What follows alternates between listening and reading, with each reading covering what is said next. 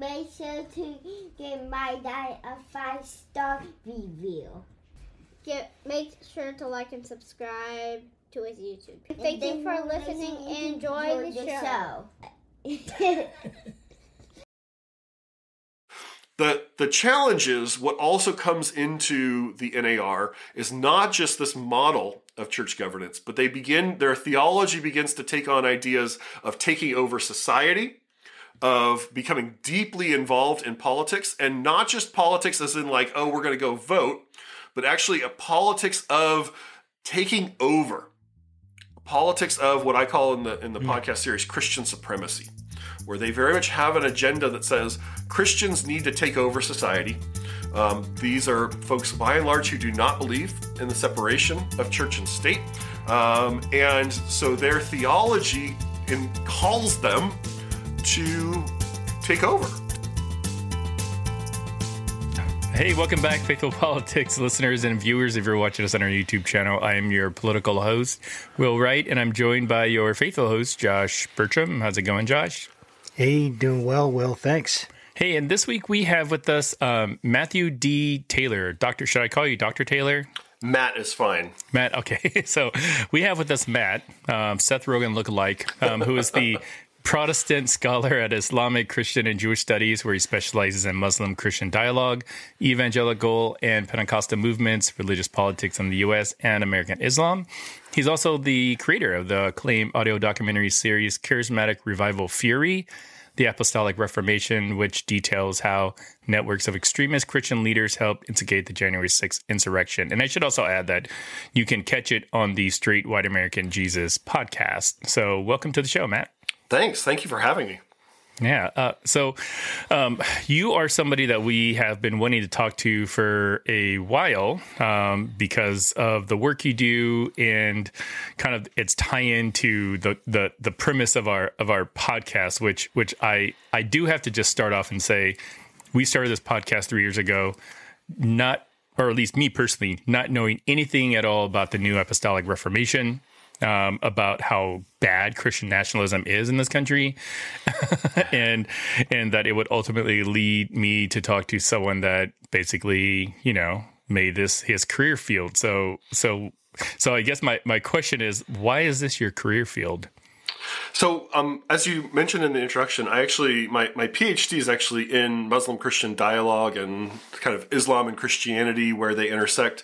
And my first book is about the Salafi movement in the U.S., which is often labeled radical Islam or fundamentalist Islam. And it's actually a very positive assessment of the Salafi community in the U.S., the ways that they actually are very similar to evangelicals. And I spent a number of years writing that book. It was my dissertation, it became my book. And I sent it off to the publisher on the morning of January 6th, 2021. Jeez. And I thought, okay, now I can finally just take a breath, take a break. It's out of my hands for the time being. And then obviously that afternoon, I'm watching the Capitol riot, trying to keep my preschool age children from seeing it while also trying to pay attention myself.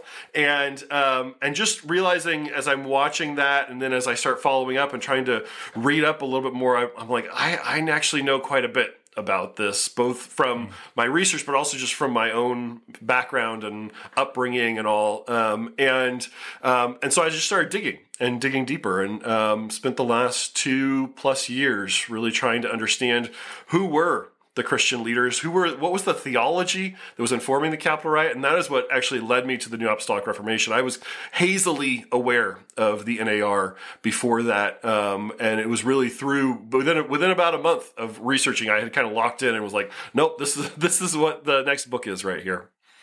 That's really cool. Now, so our audience is pretty mixed. I mean, we've got a mix of believers, non-believers, Democrats, Republicans, what have you. So the term New Apostolic Reformation can easily sound just like Christianese to the person that's never heard it before. So can you give an overview of what the New Apostolic Reformation is and kind of its core beliefs? Sure. Yeah. So the term New Apostolic Reformation was coined in the 1990s by a seminary professor named C. Peter Wagner. He was a professor at Fuller Seminary for about 30 years. I went to Fuller Seminary. I started there in 2004. Peter Wagner left in 1999. So we never overlapped there, but I knew a lot of people there who were influenced by him. A lot of the coursework that I did there was influenced by some of his thoughts. So I was kind of aware of him there. So this idea of the New Apostolic Reformation, though, some of the ideas go back a ways. So this is within the world of Pentecostal Charismatic Christianity, very important segment of Christianity, growing rapidly around the world, growing rapidly in the United States. And it's especially focused on a sub-segment of Pentecostal Charismatic Christianity. You usually divide up, at least scholars usually divide up Pentecostal Charismatic Christianity into three segments. So there's Pentecostalism proper, that at least in the U.S. really kicks off around the Azusa Street Revival, and then this is in 1906, 1907 in Los Angeles, and then they form different Pentecostal denominations coming out of that, Church of God in Christ, Assemblies of God, Foursquare Gospel, these sorts of things. And then there's the Charismatic Renewal, or the mainline charismatics. These are the Catholic charismatics, mainline Protestant charismatics. That movement really gets started in the 1960s. And it's this third segment that the NAR is really a part of. And that is what's usually called independent charismatic, or sometimes called independent network charismatic Christianity. So these are non-denominational charismatic folks. So people who may attend mega churches, they might just follow online ministries of pastors and prophets and apostles. And the NAR, the idea of it, at least Peter Wagner's original idea of it, is that he came to believe through hanging out with a bunch of these independent charismatic folks, and Wagner ultimately became very invested in this. But the idea is that the church has been languishing for centuries without the leadership of apostles and prophets. And these folks are very fond of reading the book of Ephesians very carefully. It's the kind of the canon within the canon of the Bible for them. And in the book of Ephesians, at a couple points, it starts listing out the different leadership roles in the church. And especially in Ephesians chapter 4, it lists out 5 leadership roles: apostles, prophets, evangelists, teachers, and pastors. And Peter Wagner and others begin to argue in the 1990s, well, we've got evangelists and teachers and pastors. Everybody is in agreement that those are part of the church. Why don't we have apostles and prophets anymore?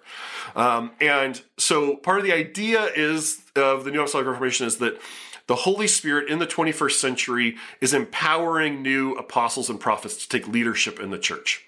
I would characterize the NAR as part of this broader apostolic and prophetic movement. So the NAR I see as one network centered around Peter Wagner and his disciples within this bigger apostolic prophetic movement. And that apostolic prophetic movement is growing just gangbusters around the world right now. You have thousands of people now saying that they are apostles, thousands of people saying they are prophets, and taking leadership over churches. And part of the idea of the NAR is that apostles are supposed to build networks of churches. So instead of a denominational structure that is built around bylaws, committees, kind of collective governance, the apostolic network is centered around personalities. It's centered around the personality of these apostles, and the prophets are seen as kind of advisors to the apostles.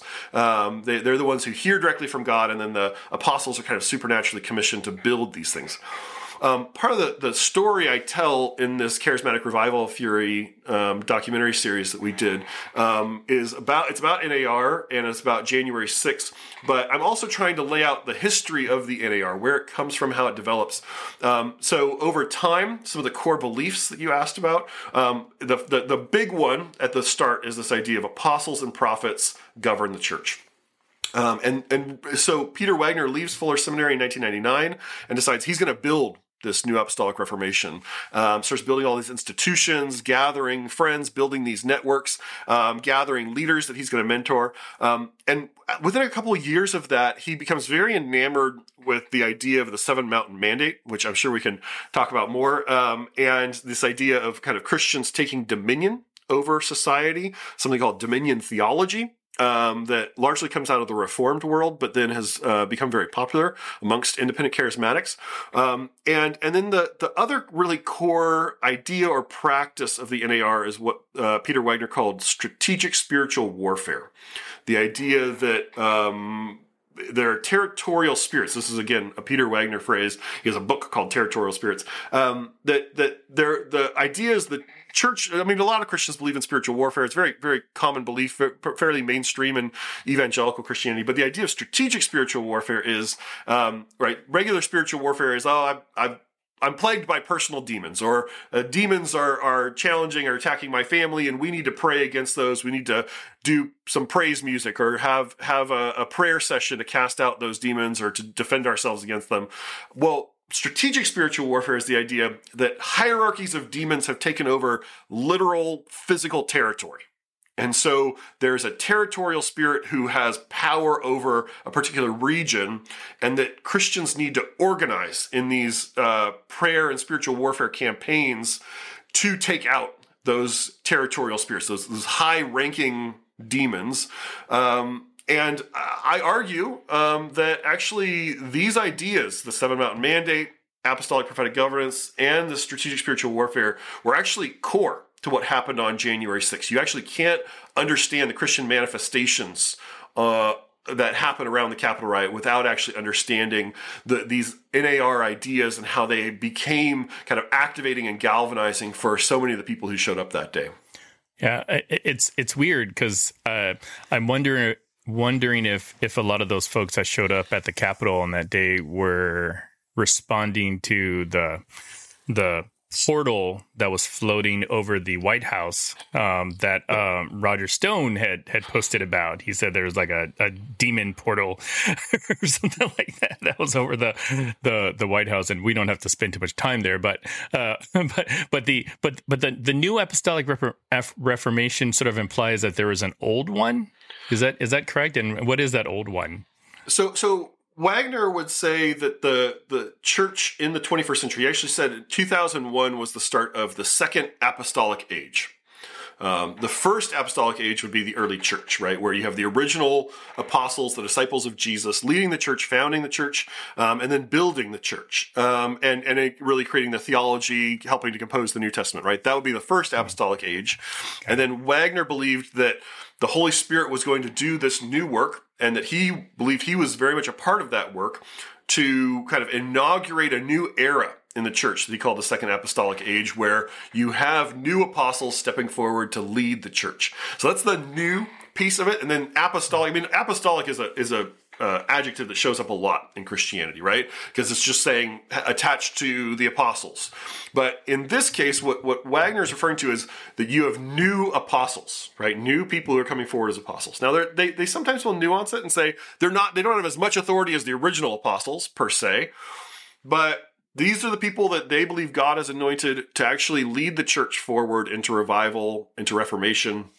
And Wagner would talk about at the time that he thought that this would be a new branch of Christianity, right? This is the Reformation piece of it, that he thought that this was going to be a branch of Christianity equivalent to the Protestantism or Eastern Orthodoxy or Catholicism. It was going to be this major new branch.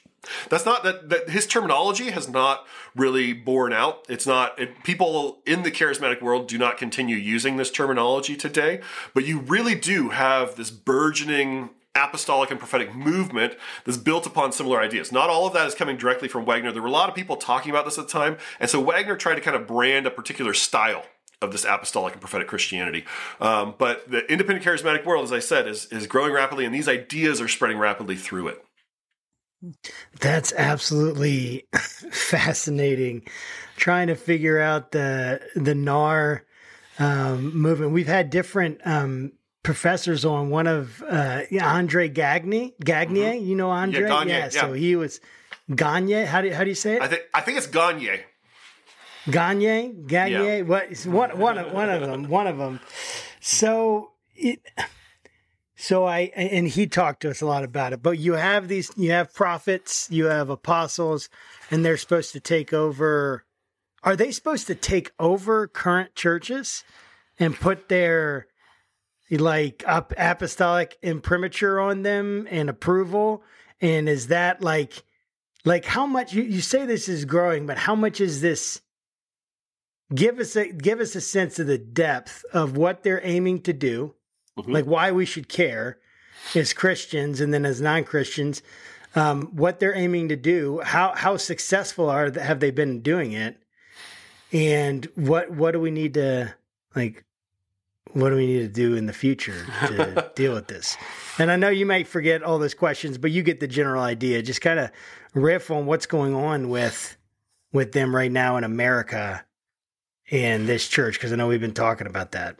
Sure. So in terms of what they're hoping to do, yes, they are hoping to gather more churches. They want to start new churches, and so the apostles are frequently starting new churches. That's part of what they understand their role to be.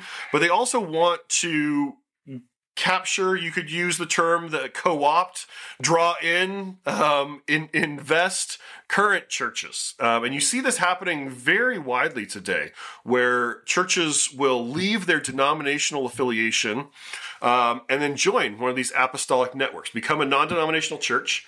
But then non-denominationalism doesn't have a clear governance, right? Like, to be non-denominational is to say, I'm not something. It isn't to say I am something. And so part of what these apostolic networks offer to non-denominational churches is they say, hey, look, we have this amazing apostle, and you can come join up with our apostolic network, and we will send our people in to be guest speakers in your church. Your pastors and leaders can come attend our leadership conferences. And all you need to do is say that you align with us and look to our apostle for guidance. And we'll bring all this kind of infrastructure of support to your church. Very prominently, and this news actually just broke within the last week, or at least just came out with real clarity, the Anaheim Vineyard, which was the flagship Vineyard church. This was John Wimber's church. It was the Vineyard people back in the 80s and 90s called the Anaheim Vineyard the mothership. It was the kind of top church, the flagship of the Vineyard movement. And just within the last few years, the pastors, there were a couple who were new pastors who came in. They came from the Vineyard, but they were very influenced by these apostolic and prophetic circles. They took the Anaheim Vineyard with its $60+ million of assets out of the Vineyard Church Association, out of the denomination. And they said, we're just an independent church now. But what actually came out within the last week through some reporting that was done was they actually are, that the pastor who was there has actually started calling himself an apostle, has started claiming that through prophetic words that he has received, that he has absolute power. He's now being accused of spiritual abuse of a number of the people in the congregation. So if all we were talking about here was just a model of church governance, right? If this was just, this is just a different form of church governance, kind of like denominations or kind of like an association of churches, a fellowship, I don't think I'd be doing the research I'm doing. Because on some level, that's fine. If you want to have, if your ecclesiology, right, if your theology of the church says it should be governed by apostles and prophets, on some level, have at it, right? I think that you're setting up a system that is personality driven, that is going to be prone to abuse, prone to authoritarianism. But like, if it's just, we're just talking about kind of ecclesiology and models of church governance, whatever. The challenge is what also comes into the NAR is not just this model of church governance, but their theology begins to take on ideas of taking over society, of becoming deeply involved in politics, and not just politics as in like, oh, we're going to go vote, but actually a politics of taking over, a politics of what I call in the podcast series Christian supremacy, where they very much have an agenda that says Christians need to take over society. These are folks, by and large, who do not believe in the separation of church and state. And so their theology calls them to take over, to become, and this is, again, this idea of dominion, that the church is supposed to have dominion over the earth. And so this is the theology then that draws them into supporting Donald Trump. And it's also the theology that brings them to January 6th, because they believe that supporting Donald Trump requires that they do spiritual warfare, that they take on what they believe are demons who've taken over the Congress and both parties in Congress, really, and that they believed that they needed to be there on January 6th in order to fight against those demons, conquer that territory, and take America back for God. So how exactly are they fighting demons? Well, I guess so. How are they fighting demons, and how does someone become an apostle or a prophet? Just self-proclaimed? Is there a process? What are we looking at here? So they would bristle at the phrase self-proclaimed. They really don't like when people say that, because in their minds, they are not self-proclaimed. So in their mind, you become an apostle by being gifted as an apostle by the Holy Spirit, and then having a community recognize your gifting as an apostle. And so from so as long as you have a community that recognizes, you're good. Well, I guess that in Wagner's theology, it's actually apostles who recognize other apostles. So he has this idea of apostolic attraction. Apostles are drawn to other apostles and begin to recognize and ordain other apostles. Apostolic attraction. It's like, hey, game recognizes game, you know? and really, I mean, Wagner had very high standards in terms of who he would call an apostle. He helps to create an organization called the International Coalition of Apostles.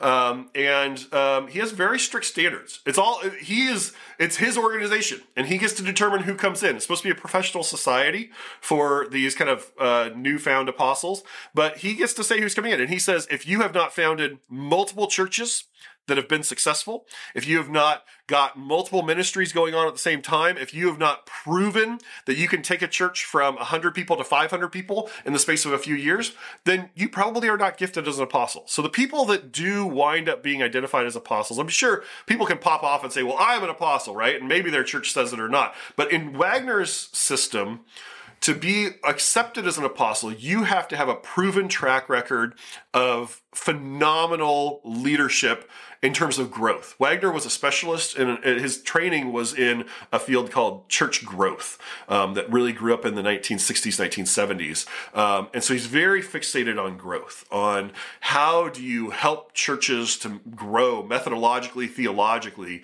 And so for him, this stuff is all about the expansion of the church, and apostles are the vehicle that God is using to expand the church. You did ask about how rapidly this is growing and where, and it is incredible when you start digging in. There's different names that get attached to this idea. So, as I said, the terminology New Apostolic Reformation, virtually no one uses that in these circles anymore.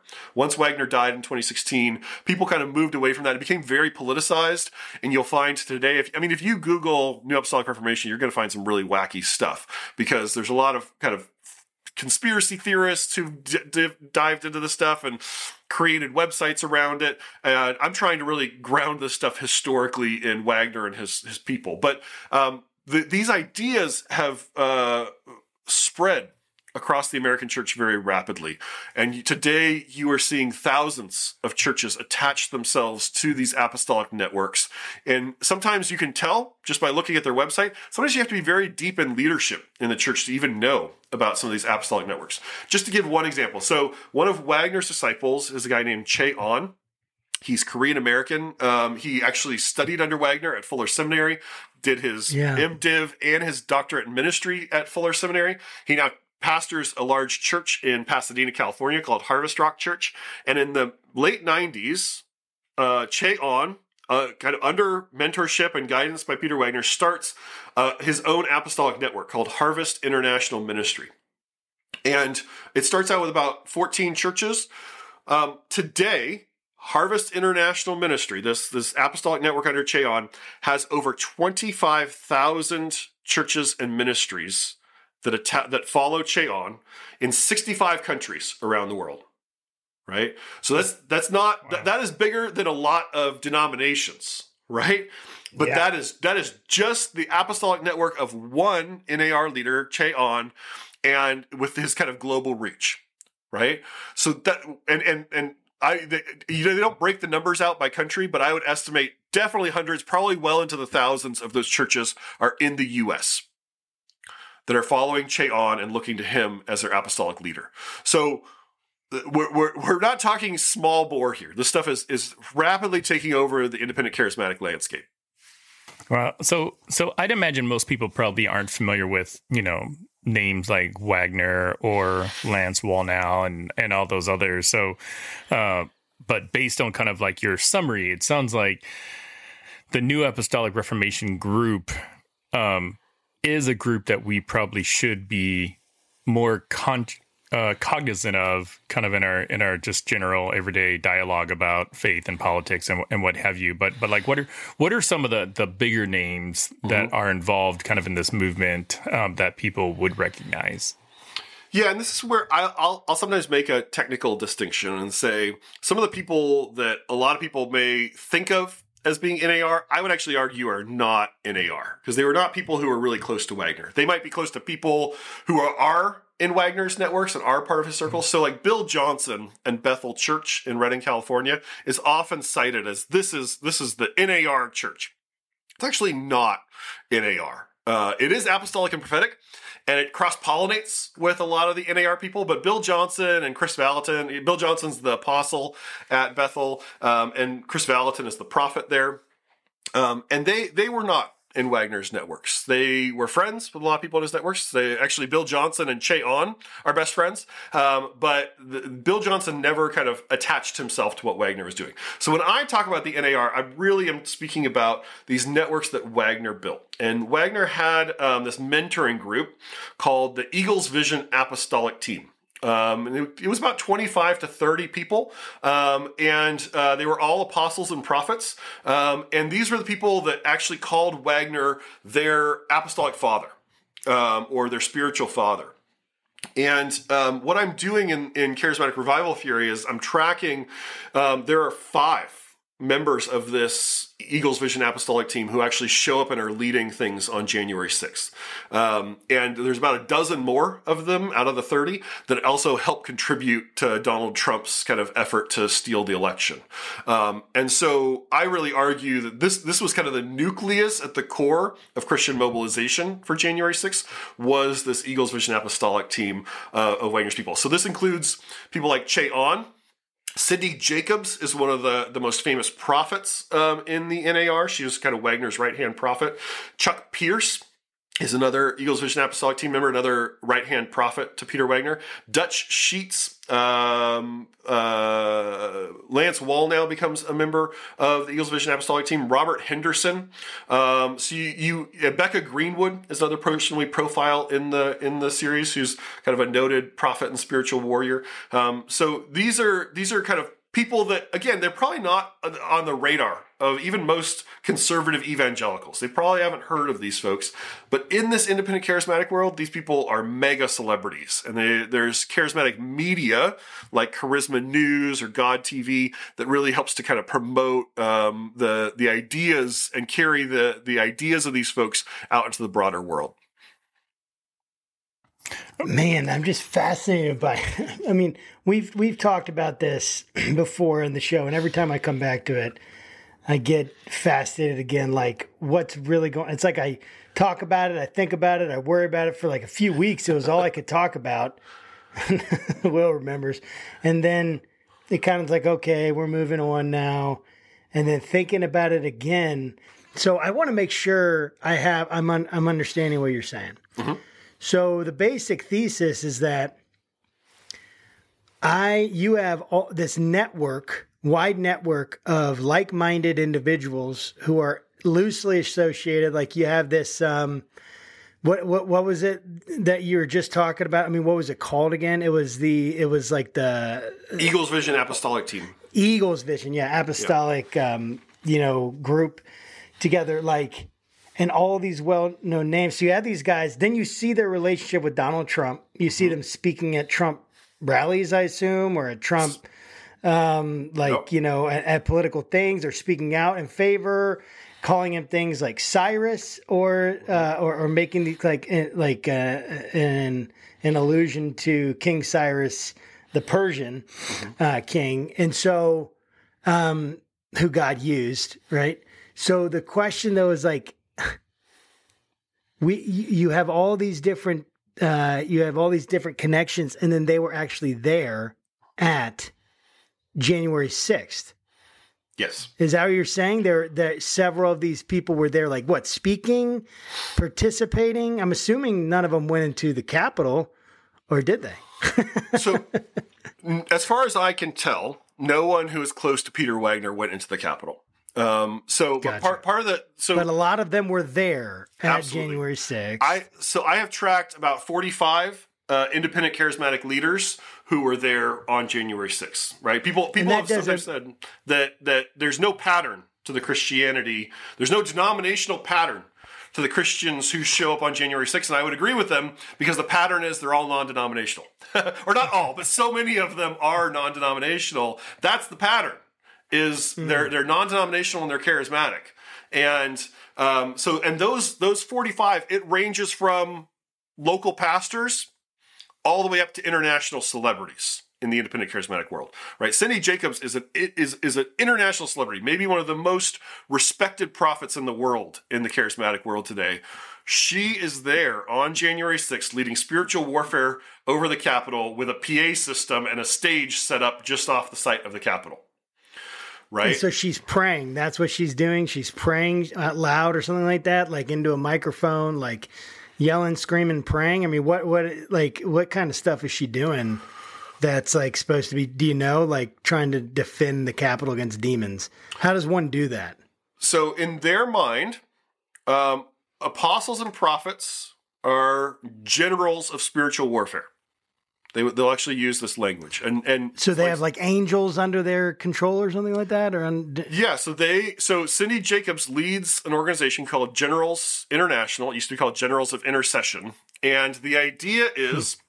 So when these folks read the Great Commission, right? Jesus in Matthew chapter 28, go into all the world, make disciples of all the nations, right? Most Christians have read that, and we read it as make disciples in the nations. The NAR folks read it as, and this does not necessarily begin with Peter Wagner, this goes back a ways, they read it as the church should disciple nations. So in other words, the church needs to take over and then mentor nations into Christianity. And so in their mind, and this is where the idea of 7 mountains comes in as well. In their mind, that you can divide society up into these 7 segments, the 7 mountains. This Lance Wallnau is the first one to really kind of create this formulation. And the church, Christians need to take over all the 7 mountains. And they need to do spiritual warfare to take over the government mountain, to take over the education mountain, and then govern from the top of those mountains to influence society. So part of the reason these folks are so strongly in support of Donald Trump, and this is part of what I'm trying to tell in the series, everyone wonders, well, why did evangelicals support Trump? I'll tell you why at least this group of evangelicals support Trump. They saw him as a path to taking over the 7 mountains. And they literally use this idea that Trump can conquer the government mountain for us and govern from the top down. So when they show up on January 6th, part of it is they are anxious that they are going to lose the influence that they have in society if they lose the tops of the mountains. If Joe Biden is put in as president, then that's going to be a real problem for them because they in their minds, Christianity is going to lose its cultural power.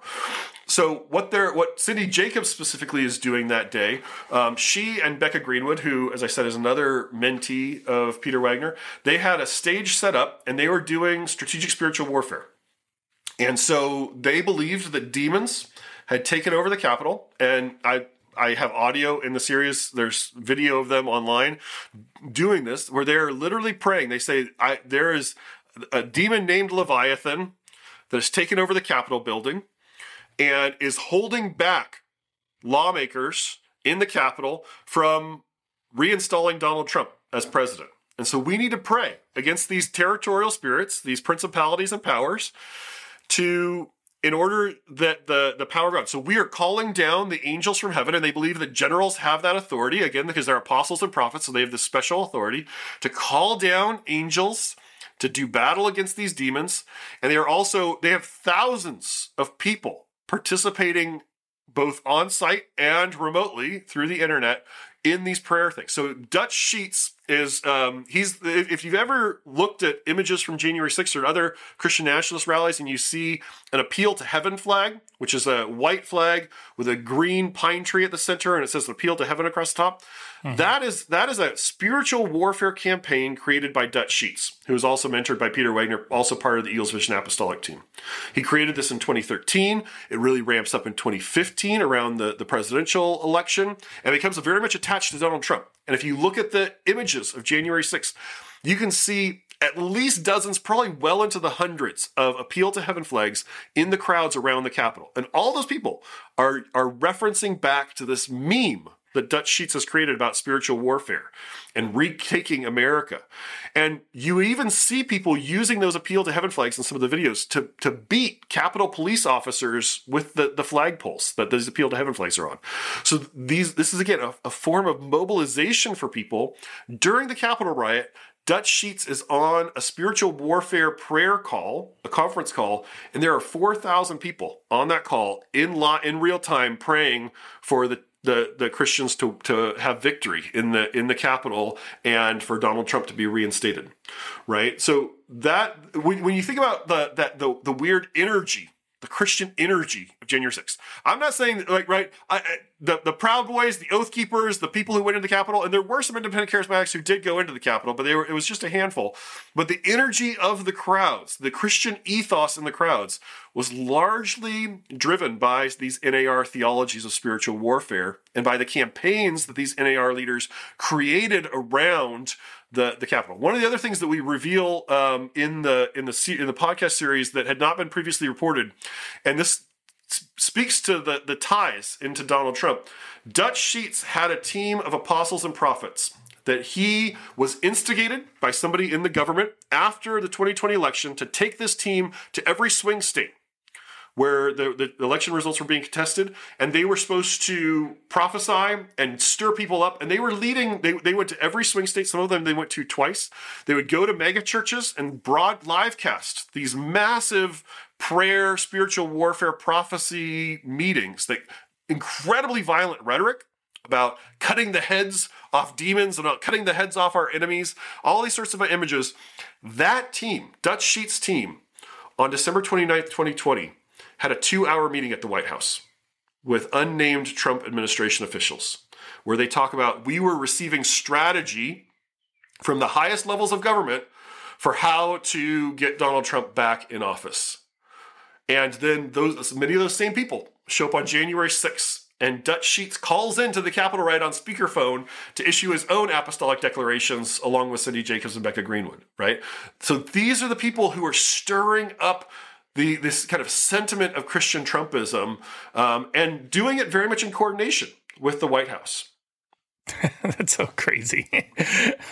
Wow. That's all I really have to say about that. But so you've mentioned a couple of times about the 7 Mountain Mandate, and I'd like maybe for you to unpack that a little bit. But also you said something in the podcast series, Charismatic Revival Fury, that I never heard before, and that was the 7 Mountain Mandate didn't used to be mountains; they used to be spheres, and I found that super interesting. So I was wondering if, one, you can just sort of unpack what the 7 Mountain Mandate is. I know we only have so much time, so feel free to dedicate as much as you want to that, and then why they're mountains now when they used to be spheres.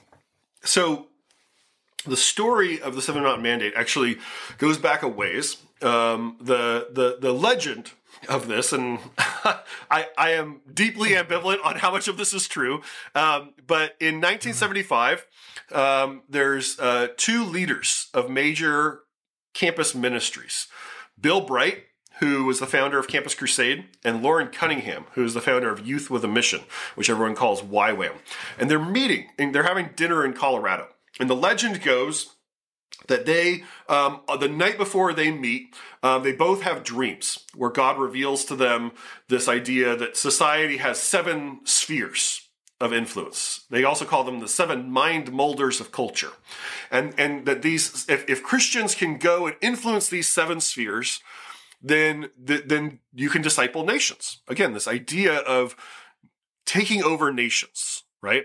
And what Bright and Cunningham, what they describe, and Cunningham writes about this in a book that he writes in the 1980s. So you can find kind of the roots of it there, that Christians are supposed to influence these spheres. They're supposed to go out. So the spheres are things like arts and entertainment. And so the idea that Bright and Cunningham are putting forward is more Christians should pursue careers in arts and entertainment. And then through their occupation of those areas of society, they can influence them positively for the gospel, right? Which I would argue is kind of a grassroots model of evangelization, right? That Christians should involve themselves in society and get outside the doors of the church and involve themselves in society.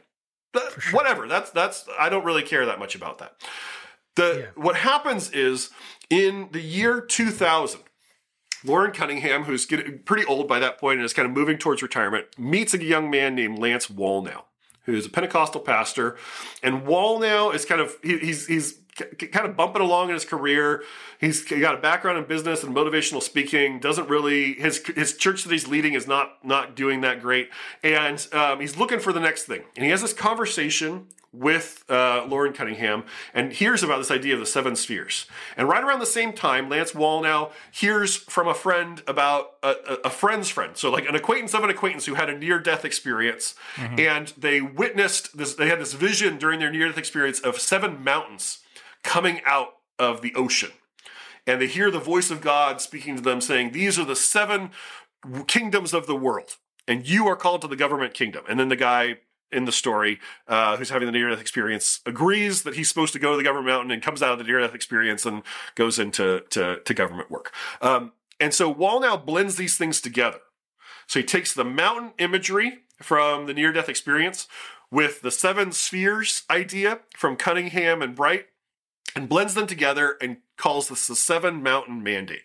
And what I'm arguing in the series, though, is that there's a subtle shift there, though, in your imagery, right? Because a sphere of influence is just this amorphous arena of influence. How do you affect a sphere of influence? I don't know. Go and be in it, right? Like it's not there's nothing really clear about that. Yeah. And a sphere doesn't have a top, right? No, it doesn't. Well, I mean, I guess, but a sphere you can flip it and the top's on the other side, right? It's just a sphere. It's just a ball. Right. A mountain has a top, and Wallnau, and then about a year after this, Wallnau meets Peter Wagner, who hears about this idea from Wallnau, and they take it and they brand this thing as the 7 Mountain Mandate. They publish books all over the place about it and spread it all over the charismatic world. But Wallnau's idea changes the image, changes the concept. Because if you're conquering a mountain, if you need to take the top of the mountain, then influence is flowing down from the top of the mountain. And this is what they will say, right? The influence flows down from the top of the mountains, so Christians need to conquer the 7 mountains. We need to take over the mountains. And then they'll say, and the top, if we are not on top of the mountains, then the Satan and the demons are on top of the mountains. And so we need to displace the demonic powers that control the mountains so that Christians in the kingdom of God can rule over the mountains, and then influence will flow down. That is a very different model for how to change society. That is not a grassroots model for how to change society. That's a vanguard model for how to change society, right? That's a revolutionary model. We take over power, and then we govern from the top. And that creates kind of the political theology of the NAR, is this idea not just that we need to reform the church, right? That's how Wagner kind of started out. We need to reform the church. We need apostles and prophets to lead the church. It starts out in ecclesiology, but then it very rapidly in the early 2000s becomes a political theology bent upon societal conquer.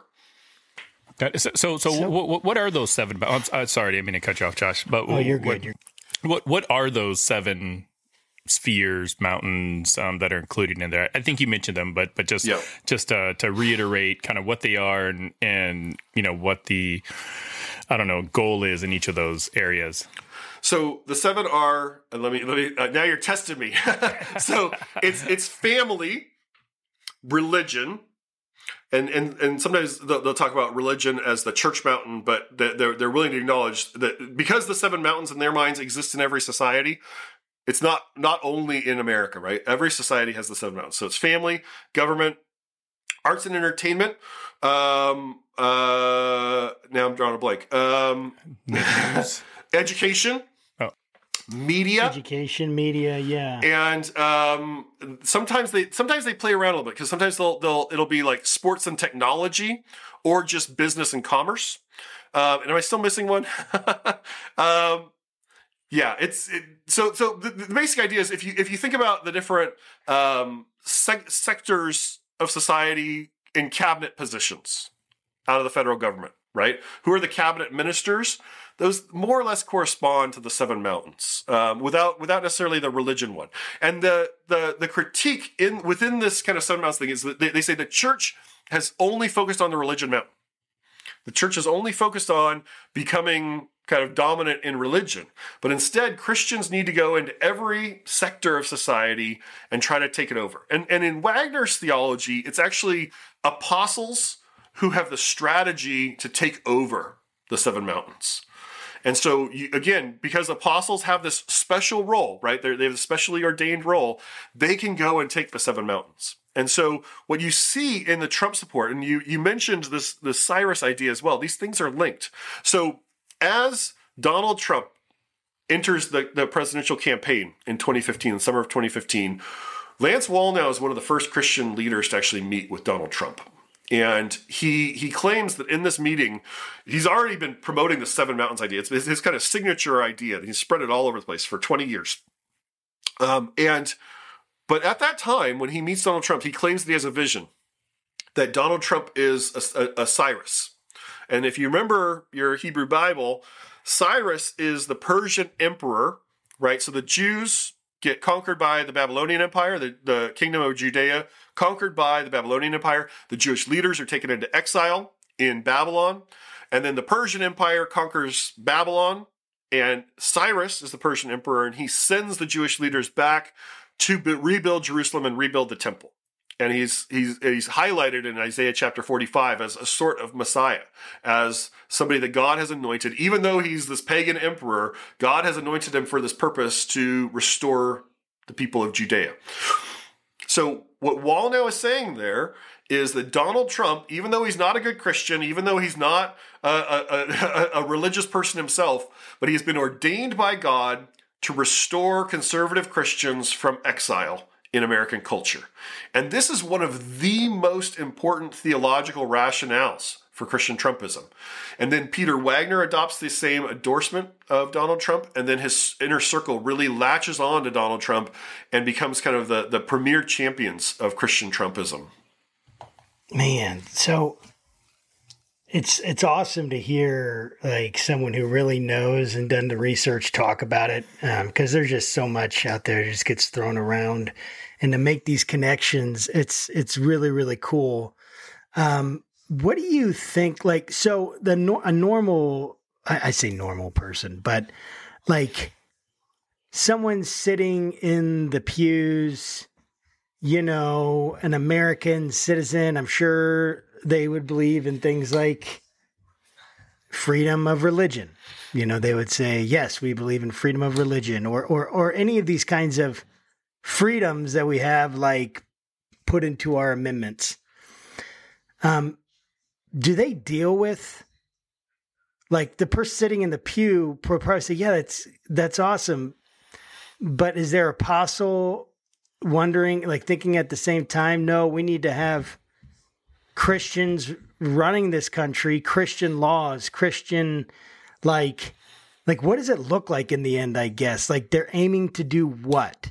They're aiming to have, I know, take them over, and I get that, but they're aiming to have like, take them over and what, you know, ban pornography, outlaw, you know, cigarettes and alcohol. Are they gonna, like, what are they in, like, what is their plan? And yeah, I guess what are they really trying to accomplish, and how do they deal with the issues of like religious liberty, particularly? Because we talked to a gentleman who wrote a book, A Case for Christian Nationalism. Mm-hmm. And I basically asked him, like, so are people who are Muslim would they be allowed to hold office? And he kind of like skirted around the issue, like, yeah, but they would have certain like restrictions. But I don't remember exactly what he said, but it wasn't like, oh yeah, absolutely, they can have equal access. And it's like, is this what they're aiming at? Is that what they're doing? Like something like this is a Christian land with Christian laws, because they essentially would have to like undo the Constitution in order to do that. It feels like, or maybe not. What I don't know. Help me sort this out. Yeah. So let me maybe back up a little bit and do a little bit of more definitional work. So we talk about Christian nationalism, right? And that phrase is very vague, right? And if you really look at the survey data that has come out on Christian nationalism, you really see a spectrum of views within what we would call Christian nationalism. So Pew did a big survey. Came out, I believe, in October of 22, and they asked, "Do you think that the United States was founded as a Christian nation?" And somewhere in the 60 percentile said, "Yes, the U.S. was founded as a Christian nation." And they said, "Do you think the U.S. should be a Christian nation today?" It's something like 45% of Americans said the U.S. should be a Christian nation. And so you can read that and say, "Wow, look at all these Christian nationalism is taking over the United States." But then they asked follow-up questions. Well, do you think the federal government should legislate based on Christian morality? And it's a very much smaller percentage. It's like 15% said yes to that. You think the Supreme Court should use the Bible to make decisions? Like 10 to 15% of Americans. So I would say Christian nationalism, and this is my definition, you won't find it in agreement with all scholars who work on this stuff, but Christian nationalism is this kind of vague, sentimental thing. Right? Up until the 1960s, I would argue Protestantism was the de facto national religion of the United States. It really is the Supreme Court in the 1960s that starts to really create this disestablishment that we live with today, right? The separation of church and state that we live with today, taking Christian and Protestant prayer out of public schools, taking Bible reading out of public schools, allowing for abortion, right? All these things that are happening in the 1960s and early 1970s through the Supreme Court, through the Hart-Celler Immigration Act in 1965 that opens the doors for all kinds of people who are not Christian to come into the United States, people immigrating from all over the world into the United States. So I think Christian nationalism is a holdover culturally from the rapid change that we've gone through in the last 60 years or so, where people feel like, wow, we've really changed a lot, and I kind of want vaguely something like what it was in the past that felt more Christian to me. But then when you ask those people, they don't really have a clear ideology. I talk about Christian supremacy as a movement of organized, theologically driven approach to Christian nationalism. It's the extreme end of the Christian nationalist spectrum. And that's where I would put the NAR. I'd actually put Stephen Wolfe in there as well, but that's a kind of topic for another day. But when these folks talk about taking over nations, I interviewed Che Ahn and asked him about this. So by the way, Che Ahn speaks at the big rally in Washington, D.C. on January 5th. The day before the Capitol riot. He is there in Washington, D.C. during the Capitol riot. He claims that he sleeps through the Capitol riot. But he gives this he gets up on stage, a huge crowd in Freedom Plaza in Washington, D.C. on January 5th, on the eve of the insurrection. And he says, "I am declaring right now that we are going to rule and reign through Jesus Christ, or through Donald Trump and under the lordship of Jesus Christ." Right? So this is the language of the book of Revelation, right? Christians ruling and reigning. But he's saying we are now, starting this week, are going to start ruling and reigning through Donald Trump and under the lordship of Jesus Christ. And I asked Che Ahn, when I interviewed him, I said, "You say you're going to disciple nations, but you say that the United States is not discipled now. How do you get from the state we are in now to where the United States is a discipled nation? And what happens to the rights of religious minorities in the midst of that? What happens to people who don't want to be Christian?" And Che Ahn said, "Well, of course we believe in religious freedom. But when the nation is Christian, then you'll be free." Whoa. Right? So these folks, and Che Ahn in November of 2020, so after the election, before January 6th, posted on Instagram and said, "There is no separation of church and state, because the government is one of the 7 mountains." So the idea here is, no, they don't believe in separation of church and state. They might argue, well, sure, you can understand the First Amendment, but everyone's been interpreting it wrong. And Christians need to take over society. And they believe that there will be a great revival that will occur. They sometimes call it the Third Great Awakening that will occur. Many prophets have talked about this idea of a Third Great Awakening, and that will spur on Christians to take over the governments. But these folks were marching in lockstep. They loved the agenda of the Trump administration. They loved when Donald Trump moved the U.S. Embassy from Tel Aviv to Jerusalem in Israel, because they saw it as a fulfillment of prophetic destiny. They loved when Donald Trump installed the Supreme Court justices that he installed. In fact, some of these folks even came to D.C. to do spiritual warfare on behalf of Brett Kavanaugh during those contested hearings, because they believed that God wanted Brett Kavanaugh to be on the Supreme Court and that they needed to do spiritual warfare to defend him against the accusations of sexual abuse that came up from Christine Blasey Ford. So from these folks' perspectives, Christians need to take over. And when I asked Che on this, it was basically yada, yada, yada, discipled nation, right? They're willing to leave a great ambiguity about the process. But in their minds, Christians are not only mandated, but are destined to take over societies in the name of Jesus, because in their minds, that is what the kingdom of God means, is that we take over society, that Christians exert a coercive influence over society, that Christians have a premier form of citizenship, and maybe other people can vote, but maybe their voices aren't welcome in the public square. Or maybe other people can hold office, but they need to swear that they will be loyal to Christian values, right? So it's kind of adding in these other layers to what it means to be American, to what it means to be Christian, and then saying that is normative in our society. And so Christians should have more privileges than other people. Well, so one of the conversations Josh and I were having before we started recording was,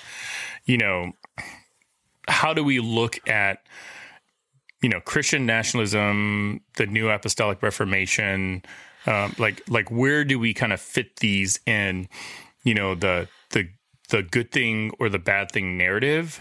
So I'm curious if you can maybe, provide some context on, are the NAR folks, a force that needs to be stopped, or is it like something that just needs to be observed? And if it does need to be stopped, who or what groups, are the ones that can or should stop it? Because how do they stop it? Yeah, and how do they stop it? Because I've had this conversation with Josh on a number of occasions where I'm like my own personal opinion is that this needs to be sort of an inward out kind of movement by other believers, because if if this becomes a full blown thing and, they're covering it on CNN or MSNBC and then the government gets involved, it's going to be messy and nobody's going to be happy. So I'd be curious to kind of get your take on that. Yeah. Let me be clear. I profoundly believe in religious freedom and in pluralism. And I deeply believe that people need to have the freedom to believe what they believe, and that religious difference and the protection of that difference is crucial to life in America. So I am not by any means saying that the government should go and target the NAR, or that we need to legally prosecute people just for their beliefs or any of those sorts of things, right? That is a far cry from where I am. I would argue, though, that this stuff desperately needs to be exposed.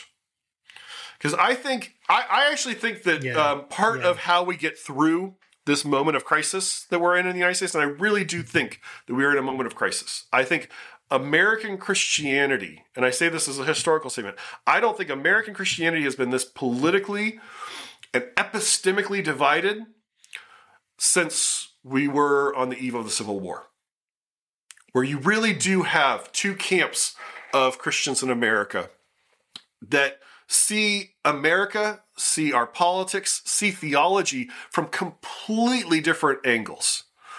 And I think that part of how we defang Christian supremacy in the United States is not by going after it, right? Not by creating new laws to go and prosecute these people. That actually would just play into their narratives about persecution, right? But I think part of it is trying to find a way to drive a wedge between that vague Christian nationalism, folks who are like, oh, yeah, I kind of wish America was more Christian. And then you ask them, so you think your Jewish friends should not have as many rights as you have as a Christian? Oh, no. Oh, so you think that the Supreme Court should make decisions based on biblical law? No. Right? That is the wedge that I think needs to be driven here. Because there are people who really do believe the Supreme Court should be making laws based on the Bible or making decisions based on the Bible, that the government should be legislating based on Christian morality. In fact, there was a survey that was just done a couple months ago by a sociologist named Paul Jupe. He's at Denison University, and he actually asked questions about the Seven Mountain Mandate. And he found that more than 20% of Americans said they believe that Christians need to take over the seven mountains of culture. This is that phrase, the seven mountains of culture, did not exist 25 years ago. It literally did not exist 25 years ago. That was still, people were still talking about seven spheres of society. But when you even phrase it with that specific Lance Wallnau phrase about seven mountains, more than a fifth of Americans today say, yeah, Christians need to take over the seven mountains. That's how rapidly and how far that idea has spread. Yeah, right? The word mandate says a lot. It does. Yeah. So I think we need to find, you can't have a pluralistic society if 45% of the population says they're not playing along, right? That just doesn't work. And so we need to find ways to look at that 10 to 20%, however you want to count it specifically, of Americans who apparently are on board with Christian takeover of the United States and say that is a fringe position. Part of the problem is that today, Christian nationalists, in this kind of vague, sentimental sense, are making common cause with Christian supremacists, voting with them, because the Christian nationalists don't feel threatened by the Christian supremacists. And they don't recognize the threat that it is to our society.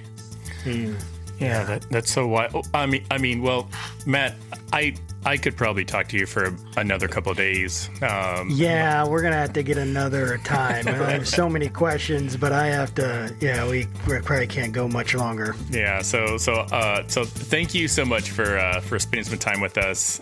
This has been very, very educational, and and just congratulations on the success of the podcast series. And I'll make sure I put a link to it in our show notes for if anybody's Definitely. interested. Great, thank you. But yeah, thanks again for everything you do.